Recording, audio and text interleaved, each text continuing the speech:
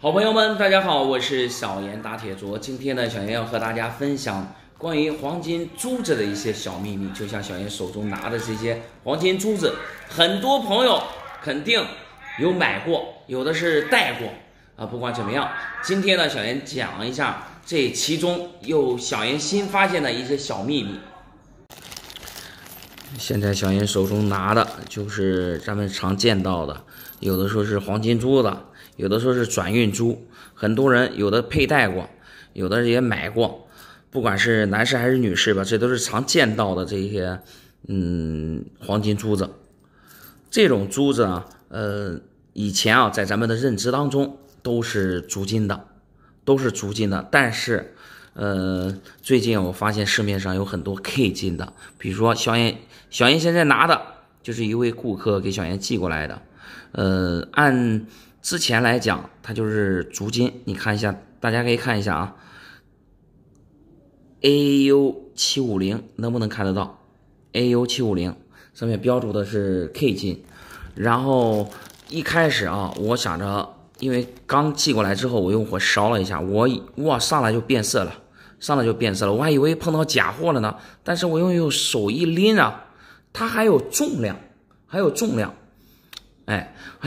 就想着是不是 K 金，我最后蘸完酸之后才发现，哇，这确实是 K 金的，很多朋友啊，在去买这个珠子的时候，以前都是按克的，因为现在啊很多都是一口价的，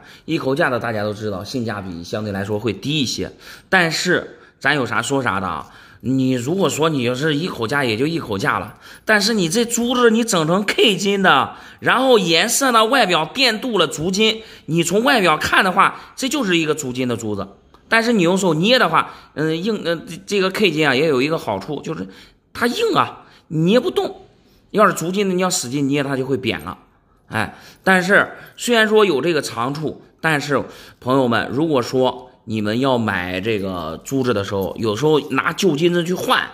这都是很容易碰到。你拿足金，最后换成了 K 金，这对于咱们消费者来讲，这多吃亏啊，是不是？也希望从业者你们可以弄成 K 金的，但是你别弄外表电镀你成足金，你是干嘛呢？你当足金卖吗？但是你卖的时候，不管是卖也好，换新也好，也希望各位从业者，咱们讲点江湖规矩，你给顾客说一下，这是 K 金的，一定要给人家说，你不说你这就是，咱有时候说句实话，你不说你直接就当金子卖，这表面一看，就是足金的样子，谁知道这是 K 金啊？还有你说上面你标注的你说上面标注的有，哇塞，这小妞妞的，说句实话，像我这年轻人，你要瞅半天才能瞅到这是 K 金的标识。你说其他人他要稍微不注意，他就看不到这个标识了呀，对不对？也希望各位朋友啊，在去购买这种珠子的时候问清楚到底是足金还是 K 金。你需要 K 金你就买 K 金，当然了 K 金也有好处，刚才就说了硬，但是它的含金量低啊，是吧？它的含金量低，你需要买足金的，一定要到时候跟导购问清楚了。好了，今天就和大家分享到这里，喜欢小闫视频的朋友不要忘了点击关注，朋友们再见。